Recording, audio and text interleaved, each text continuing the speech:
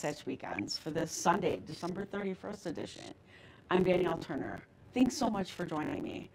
On today's show, we talk about the American Kennel Club and their national championship airing later today. We also take a look back at a movie from the Slam Dance Film Festival in preparation for this year's festival coverage. But first, let's take a look at our local forecast. This weather report is brought to you by Sun and Ski Sports, your new mountain sports headquarters.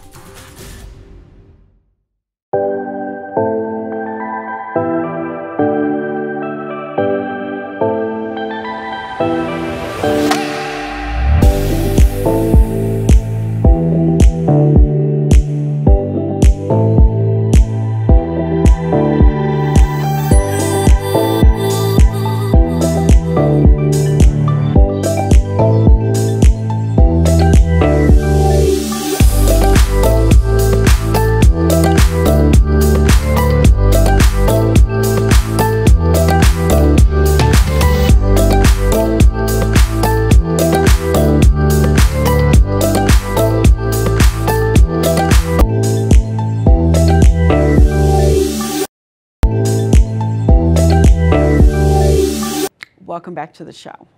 Are you looking for something to watch this New Year's Eve day? The American Kennel Club is broadcasting its 23rd annual national championships today, and we had a chance to talk with the co-hosts. Let's take a look. Well, there is a lot of neat activities. We talk about sporting activities, we talk about different things, especially out here in ski country, but something that is new that we really enjoy watching here, especially in the mountains, is the AKC. Now, the AKC, American Kennel Club, has been around for a long, long time, and I've got Gina DiNardo and Carolyn Mano that are here with me right now to talk about what's happening in 2023 with this exciting event. We've got the National Championship. Hey, Kevin, how are you? I'm great, thank you. Who are those two friends with you? So this is Brooke. She is a 15-month-old or 13-month-old whippet. And this is Mavis, and she's almost 10 years old. Nice. Both whippets, so yeah. Perfect. So I'm sorry I cut you off, Carolyn. No, I was going to say we've got a veteran and a rookie here, and we're so excited about the national championship. It's on ABC on New Year's Eve at 2 o'clock Eastern time, so around 11 a.m. where you live. And there's so many different breeds on display. I know, Kevin, you were mentioning all kinds of different sporting breeds. A lot of those breeds that you see out in Colorado, whether it's the retrievers or the Swiss mountain breeds, if you're up kind of in that mountain range. Working dogs that are so popular. There's a lot to choose from at the American Kennel Club. There's 200 recognized breeds, so you might see some that you're familiar with out there your way, and then there are so many that are brand new to so many people too. So you talk about the AKC and the different breeds. What are the qualifications for a dog to be included in the national championship? So the national championship is the culmination of a years-long competition, but any dog that is registered with AKC can enter the national championship, but then you have to beat the big guns to get to the big stage because all the top dogs in the country and from around the world, we have dogs from 35 different countries and all 50 states competing. But anyone with a purebred dog can compete in conformation events, and anyone with a dog can compete in the 20 other AKC events that we have. So really, if you have a dog, there's something for you to do. Well, that is amazing. I know we have an activity out here called the GoPro Games, and that's in June. And they have dog championships, they have obstacle courses, a lot of neat things to run. Where in the country, or where, I guess, around the world are your competitions held? So we have competitions over 5,000 events annually, all over the country. So there's definitely one or two in your community. There's a calendar of events on akc.org, our website. And so you can look up and find the dog show that's in your community. It's a great family event. It's a great way to learn about different breeds. If you're looking to add a breed to your lifestyle, there are a bunch of rare breeds that you only see at a dog show that might make a great family pet. So it's a real fun event. The national championship on TV is a great way to also learn about the dogs and all the history that's behind them, their function, their purpose. So it's edutainment is like I like to call it. I love that. I love that term. And you kind of hit it on that. That's very interesting. People should go to one of these competitions. If you're looking to get a dog for your family, what a better place to go than to learn about the dispositions and, like you said, the lifestyle that the dog leads to make sure it matches what your family lifestyle is. Yep, and then the breeders that are there are really the breed experts. So it's a great place to talk to people who have lived and bred these breeds for, decades and can give you really like the inside scoop of what it's like to live with a certain breed. And, along the way, you make friends, you make mentors, and it's a great family sport. Nice. What a great resource.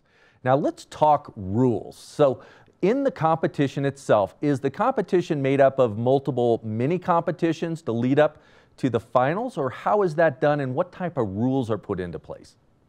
Yeah, Kevin, it's a great question. It's a question that I get asked a lot, and it's a very rigorous judging process that begins with breed judging. So when you go down to Orlando, Florida, for example, for the national championship, we have thousands of dogs down there and so many dogs of the same breed. So you're judged within your breed itself. And then when you make it out of that group, you go to what's called the group phase of the judging, which is groups like the toy group, the sporting group, the non-sporting group, the hound group, the working group. And those are breeds that are all classified based on the form, the heritage, the traits that they all share.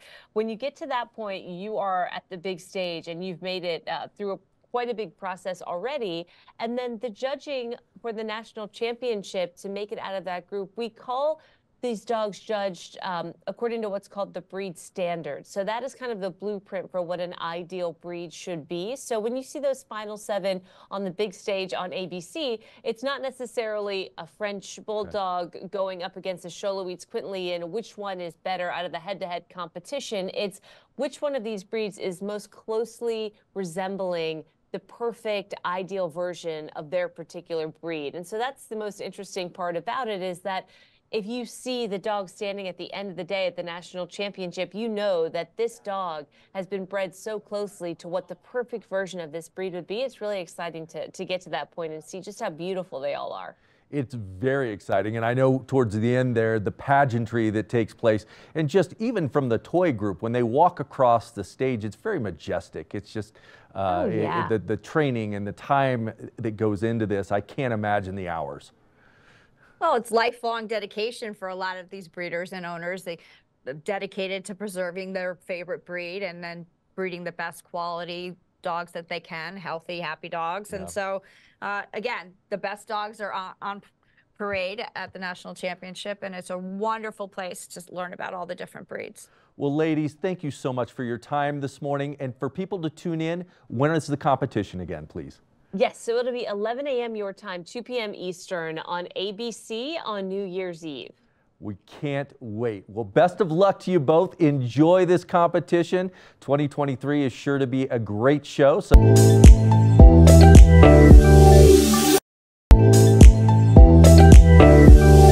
Welcome back to the show. Here at Park City Television, one of our favorite times of year is certainly film festival time. Let's take a look back at a slam dance movie that premiered in 2023, Who's Annie? Are you looking to laugh? Well, there is a pilot episode of Who's Annie coming out at Slam Dance for the 2023 screening, and it is going to have you giggling. And I'm so lucky because I'm joined by the star, Annie Pasapia, and I'm joined by Sophia Pierre, who's directed, and they've really collaborated on bringing this entire project together to make it such a wonderful production. So thank you guys so much for being here. Thank you for having us. Thank you for having us, yeah. So not everyone has seen the pilot. Everyone has maybe seen the trailer at this point. And so for people who don't know the story, can you guys give us a little background on it? Sure. Well, it's premiering on the 22nd. We're very excited to finally share it with an audience. It's a 30-minute scripted comedy series that is both about and starring Annie. And the idea for the whole concept for the show happened when Annie and I met at a Burger King in Queens. Which I think is quite funny that you guys met in a parking lot at a Burger King in Queens. And now, Annie, you have done some crazy things in this career that you have recently just started in acting. you know, something I have had so much fun. I only started acting, jumping in about 6 years ago. And it has been, when they say a roller coaster ride, hang on for your life. This is, and it's all fun. I wouldn't jump off, not for the world. Hang on for your life. I tell you, it's fabulous. Now, you guys All have crazy stuff. sorry. You guys have both worked on some big projects, and so for people who may have not known or seen any of your work, can you guys both give us some examples? Well, Annie's been in every big show that's come out in the past 6 years, often playing like often playing a smaller part. She'll be like an inmate, a janitor, a nun. She's had all sorts of crazy roles, and you know, up and coming for her are 10 new projects where she has like bigger roles. And for me, it's been mainly music videos and short films. The short films have been in mainly like art spaces, some film festivals, and I've done music videos for bigger bands like Paramore or The National and Interpol, things like that. I just have to ask, what has been a career highlight for both of you so far? Nothing's bigger than this. I For me, I have to tell you, this is huge. I mean, when someone says, "Hey, let's make a TV show about you," I don't know. I don't know. Like, does it get any bigger than that? But I've done some work on some really cool projects. You know what I mean? Some network TV, some cable TV. I've worked on Manifest, New Amsterdam, Nora from Queens, Aquafina, other shows too. But like that's in the most recent past. But they're exciting. It's really exciting. It really is. And what a cool moment to have you be the muse and the inspiration behind this entire TV show. So, Sophia, as you're writing this plot, you guys both get to take these very vulnerable parts of your life and kind of expose them, not only in a humor kind of context, but in a context where people might be able to relate to them and it might help them. Yeah, definitely. I mean, I feel like it's the whole show is about Annie, right? But it's also about her path in the acting world. And then it's also about women's on-camera roles. So initially, I was going to cast somebody to play me and have that person be me in the series to make this show about a show thing happen.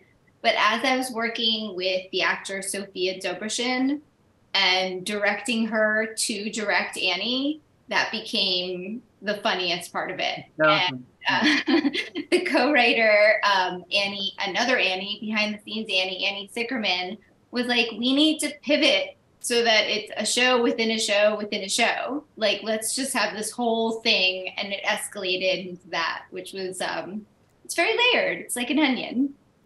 Now, go ahead. No, go ahead. I just wanted to say one thing on that. You know, Sophia came to me. We started doing this whole thing, and it made me, the fact that Sophia and then the whole team, you know, Annie, other Sophia, you know, Minot, everybody, the whole team was working so hard, made me want to work even harder, hustle even harder to get better roles, to get more, you know, so that they would be proud of me, you know what I mean? So that they'd say, okay, we have more stuff to write about. Like, I didn't just sit back and just say, okay, let them just write a show about me. It was just very encouraging to me on top of everything. It was like so encouraging that there it is. Well, Annie, they show a lot of your life, and just even in that first episode, they go into some of the things that have happened to you in your past, and they tell your story very openly. And so what was it like to kind of go through this and share maybe those hard moments that you've experienced in your life? Well, it started with the trust that I have in Sophia, and the comfort level that I had in discussing all this. And I feel that I wanted to be very open and to show the world and whoever wants to see or know that it doesn't matter what you go through. You know, you can always come out the other side. You have to work at it and so on and so forth, but everything is not the end of the world. You know, you can make it through hard times, bad times, whatever it is. You can do it. You can do it. I mean, and I'm living proof of that, and that's part of my message. Which I think is really important, and I think it's really important that people hear this, and especially maybe those younger people dreaming or those younger people going through their hardship, and not even just the younger people, but people in general, hearing that you had this dream, you started it, and you've been successful in it. It's possible. It's possible. You know, life, you fall down. I fall down. I make mistakes all the time. My life is a big mistake, and I've cried many, many tears. But I can only cry so much till you say to yourself, am I going to stay down on the floor and just cry forever and that's the end of it? Or am I going to get up and give myself another chance? People will help you, but you got to give yourself, it comes from within. And that's why when I, was talking to Sophia and we went through just so much together, it's been a few years in the making. And she probably knows more about me than basically anybody. It's fabulous. It really is. So would you guys say that your friendship is as strong off camera as it becomes on camera as well? Yes. Definitely. Absolutely. Definitely.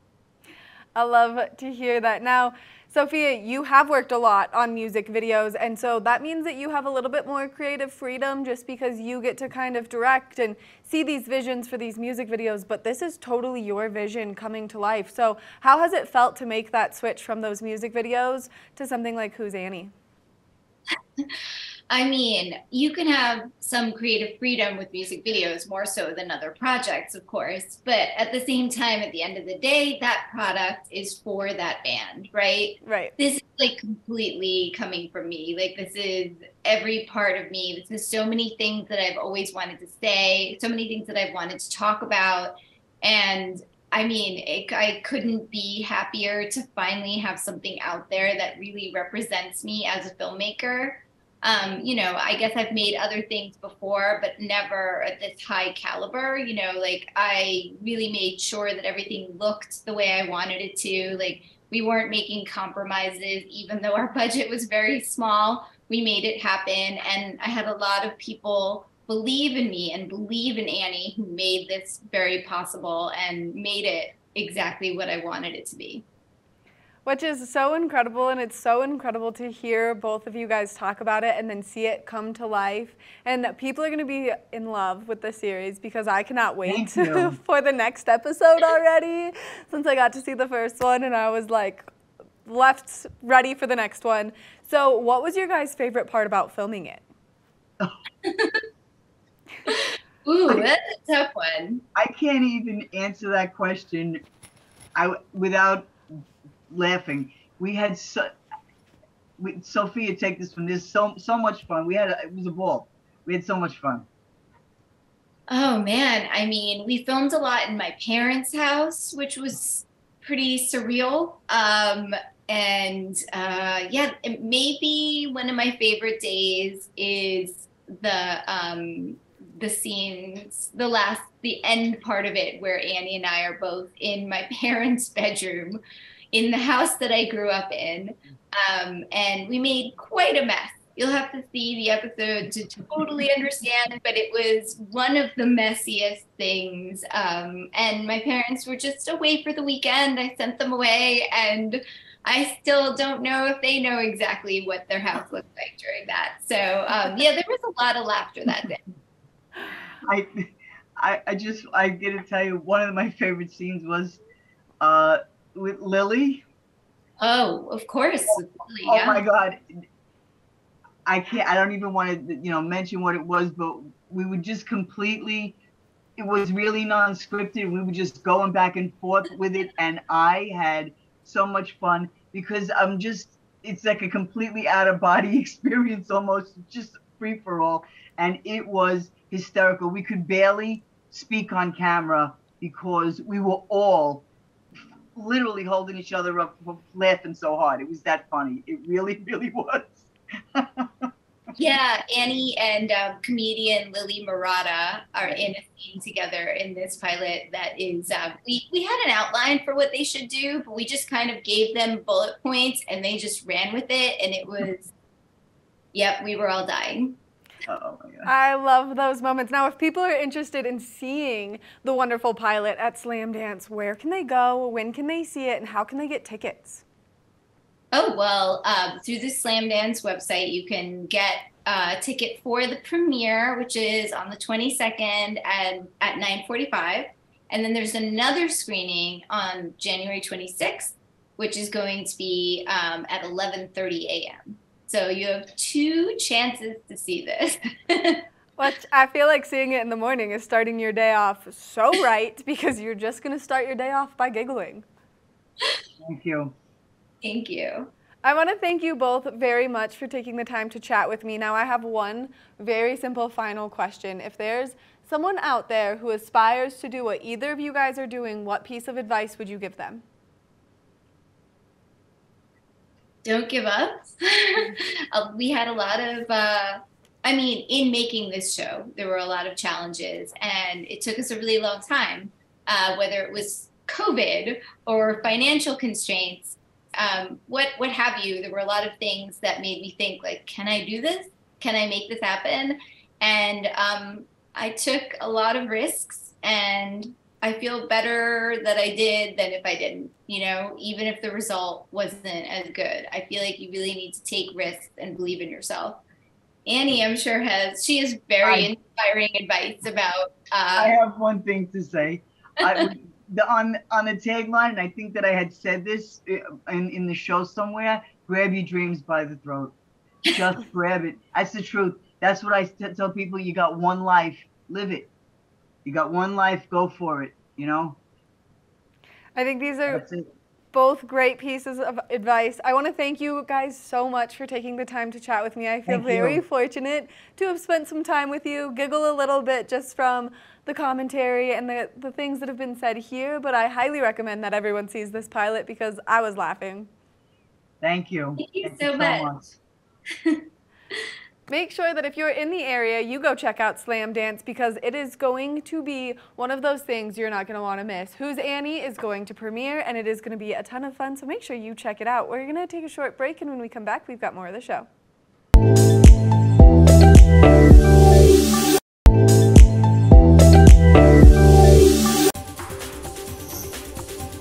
This weather report is brought to you by Sun and Ski Sports, your new mountain sports headquarters.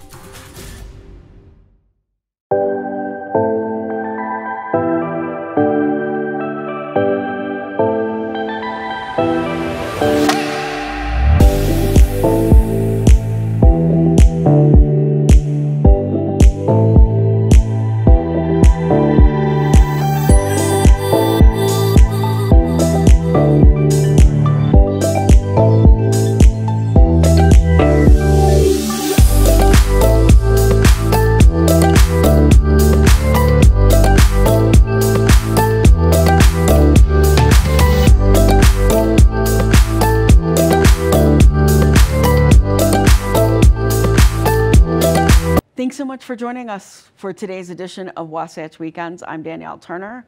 We'll see you tomorrow.